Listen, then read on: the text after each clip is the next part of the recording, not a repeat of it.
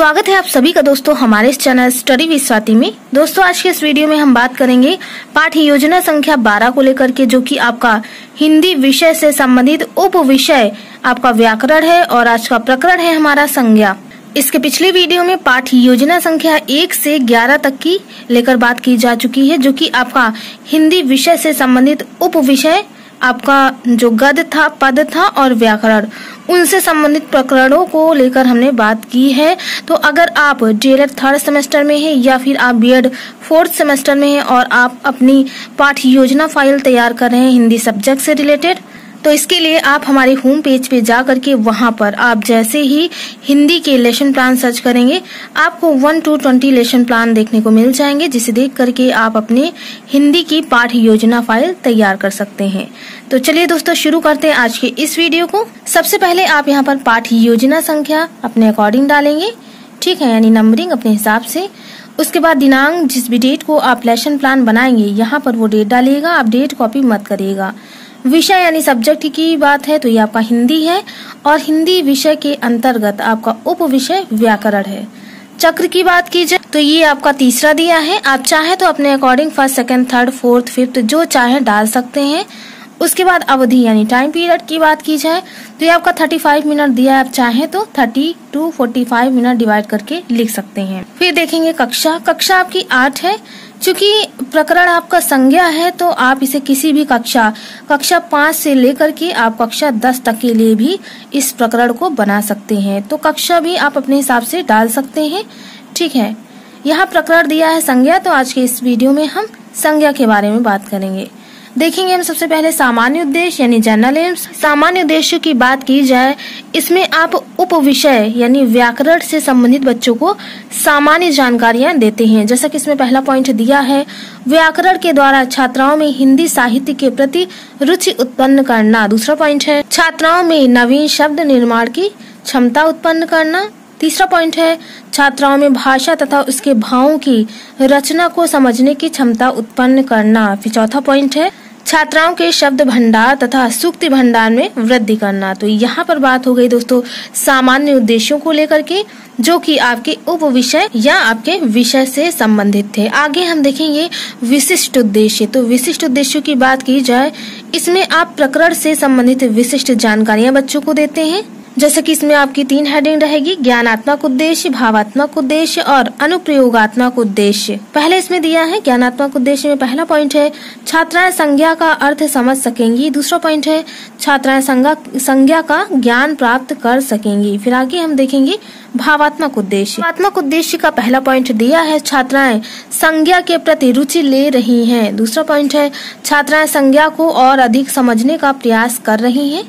फिर आगे हम देखेंगे अनुप्रयोगात्मक उद्देश्य। इसमें आप पहला पॉइंट लिखेंगे छात्राएं संज्ञा को परिभाषित कर सकेंगी। दूसरा पॉइंट है छात्राएं संज्ञा के भेदों को स्पष्ट कर सकेंगी। तो यहाँ पर बात हो गई आपके विशिष्ट उद्देश्यों को लेकर के, जो कि आपके प्रकरण से संबंधित थे। आगे हम देखेंगे सहायक सामग्री यानी TLM, जिसे आप शिक्षण अधिगम सामग्री कहते हैं।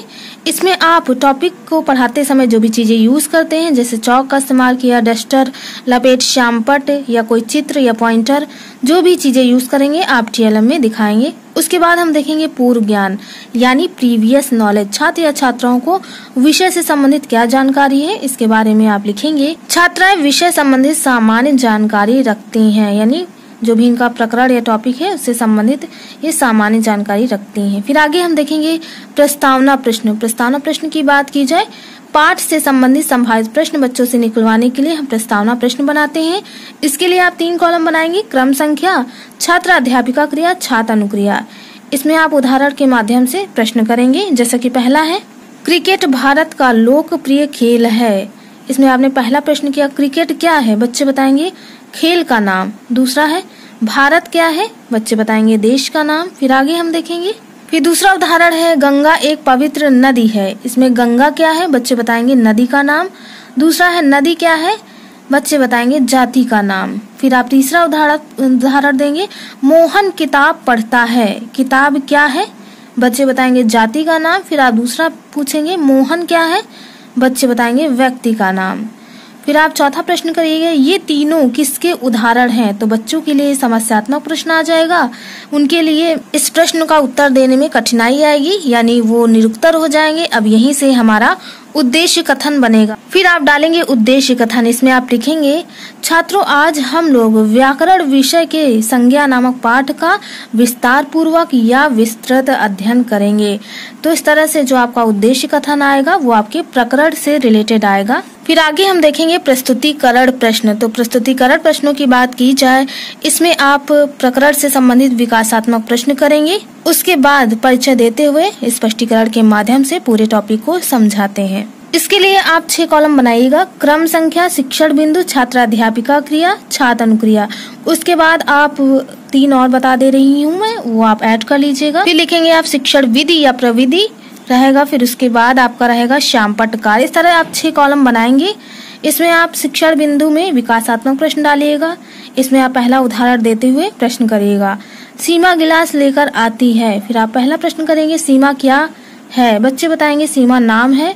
फिर दूसरा है गिलास क्या है? बच्चे बताएंगे गिलास बर्तन का नाम है। फिर आप दूसरा उदाहरण देकर, ताजमहल आगरा में है। फिर आगे, ताजमहल क्या है? बच्चे बताएंगे इमारत का नाम, आगरा क्या है? शहर का नाम। फिर उदाहरण देंगे, मोहन क्रिकेट खेलता है। मोहन क्या है? बच्चे बताएंगे मोहन एक नाम है। फिर आप दूसरा प्रश्न करेंगे, क्रिकेट क्या है? बच्चे बताएंगे खेल का नाम है। जैसा कि यहाँ पर एक चीज और यहाँ पर मेंशन नहीं किया गया है, आप शिक्षण विधि में यहाँ पर आपकी प्रश्नोत्तर विधि हो जाएगी, ठीक है। और श्यामपट्ट कार्य के लिए आप ऐसे ही चीजों को, जैसे संज्ञा में व्यक्ति का नाम, वस्तु का नाम, ठीक है, कोई भी चीज दिखा दीजिएगा श्यामपट्ट कार्य के लिए। चूंकि यहाँ पर नहीं बना है, आप चाहे तो बना लीजिए, अदरवाइज आप ऐसे भी कॉपी करना चाहे तो कर सकते हैं। ऐसा कुछ नहीं कि आप बिल्कुल वैसे ही बनाएं। तो आप इन चीजों को देख लीजिए, आप वीडियो पॉज करके आराम से लिखिएगा। फिर यहाँ पर एक समस्यात्मक प्रश्न भी बच्चों से कर लीजिएगा कि किसी व्यक्ति, वस्तु या स्थान के नाम को हम क्या कहते हैं। तो यहाँ पर समस्यात्मक प्रश्न आ जाएगा। उसके बाद आप सिद्धांत निरूपण में यानी अर्थ बताएंगे संज्ञा का, ठीक है। यहाँ पर डाल सकते हैं संज्ञा का अर्थ या फिर सिद्धांत निरूपण डाल लीजिएगा। इसमें आप संज्ञा की परिभाषा दीजिएगा कि किसी व्यक्ति, वस्तु, स्थान, जाति, भाव आदि के नाम को संज्ञा कहते हैं, और उदाहरण में आप ऐसे ही नाम दिखा दीजिएगा, ठीक है। तो इस तरह से आप इन चीजों को देख लीजिए, आप वीडियो पॉज करके आराम से इन्हें लिखिएगा। फिर आगे हम देखेंगे विकासात्मक प्रश्न। विकासात्मक प्रश्न में फिर उदाहरण देंगे, राम अयोध्या के राजा हैं। फिर आगे हम देखेंगे इसी में। फिर पूछेंगे राम क्या है? बच्चे बताएंगे राम जो है एक नाम है। फिर दूसरा, अयोध्या क्या है? शहर का नाम है।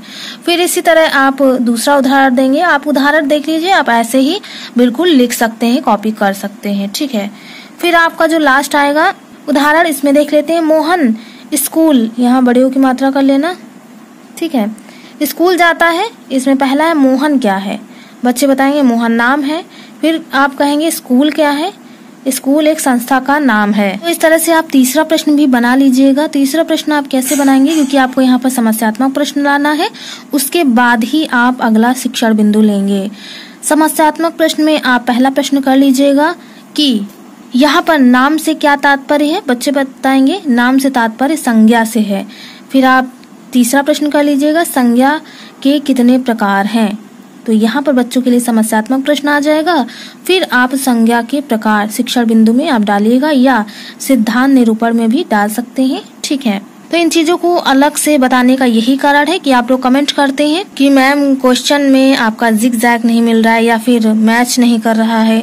तो देखिए, आपके कॉलेजेस में ऐसे ही फाइलें बनवाई जाती हैं। मैं अलग से चाहे जितना ऐड करवा दूं, आप लोग जब कॉपी करते हैं तो ऐसे ही चीजें ऐड करते हैं। आपकी जो सब्जेक्टिव टीचर होते हैं वो भी ऐसे ही चेक कर देती हैं। तो इतना परेशान होने की जरूरत नहीं है, आप चीजों को समझिए, ठीक है।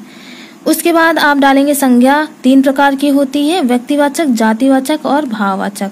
तो इन चीजों को देख लीजिए, आप वीडियो पॉज करके आराम से पढ़ के लिखिएगा। फिर आगे देखेंगे हम व्यक्तिवाचक संज्ञा की बात की जाए तो इसमें आप क्या करेंगे, किसी व्यक्ति विशेष, वस्तु विशेष या स्थान विशेष के नाम को आप व्यक्तिवाचक संज्ञा कहते हैं। जैसे कि यहाँ उदाहरण दिया है, जाति विशेष में पूरी जाति को बताने वाले को संज्ञा कहेंगे। जैसे मनुष्य हो गया, जानवर, किताब, डॉक्टर, वकील, इंजीनियर, एक जाति को बताते हैं, स्त्री और पुरुष, ठीक है। तो इस तरह से आप जातिवाचक संज्ञा बताएंगे।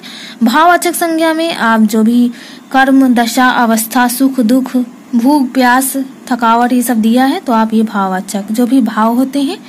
द्रव्यवाचक यानी मटेरियल नाउन, इसमें आप मटेरियल बता देंगे, दूध, पानी, धातु पदार्थ, ठीक है। उसके बाद समूहवाचक संज्ञा, समूह पूरा कलेक्टिव नाउन यानी आपका जो भीड़, मेला, कक्षा, समिति ये सब हो गए।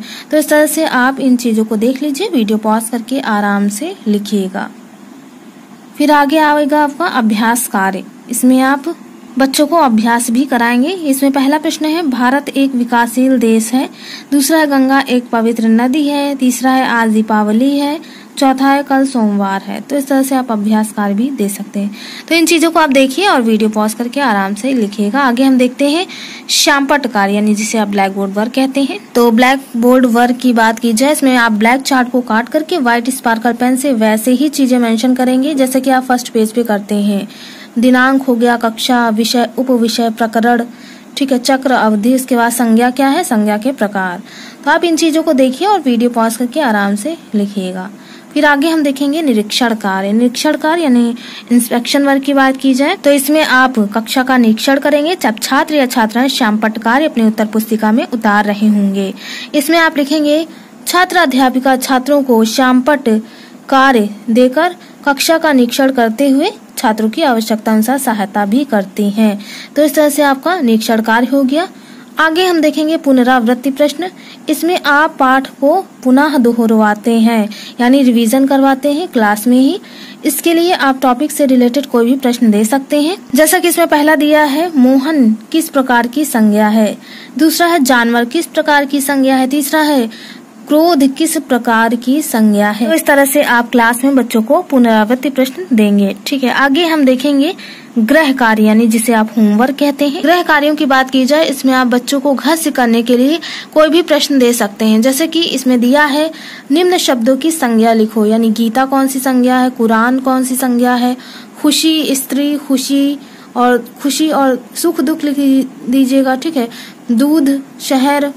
तो इस तरह से आप बच्चों को दे सकते हैं कि इसमें संज्ञा पहचान के लिखनी है, या फिर आप प्रश्नोत्तर भी दे सकते हैं कि भाववाचक संज्ञा किसे कहते हैं, व्यक्तिवाचक संज्ञा किसे कहते हैं, या फिर व्यक्तिवाचक संज्ञा के उदाहरण दीजिए, या फिर जातिवाचक संज्ञा के उदाहरण दीजिए। तो इस तरह के भी प्रश्न आप गृह कार्य के लिए दे सकते हैं अपने मन से बना करके। और यहाँ पर आपकी पाठ योजना संख्या जो 12 थी वो कंप्लीट हो गई है। लास्ट में आप अपने सब्जेक्ट टीचर से ऐसे ही साइन करवाएंगे हर एक लेसन प्लान पर। इसके नेक्स्ट वीडियो में दोस्तों हम बात करेंगे पाठ योजना संख्या 13 को लेकर के, जो कि आपका हिंदी विषय से संबंधित उप विषय व्याकरण से रहेगा, और आपका जो प्रकरण रहेगा वो रहेगा सर्वनाम।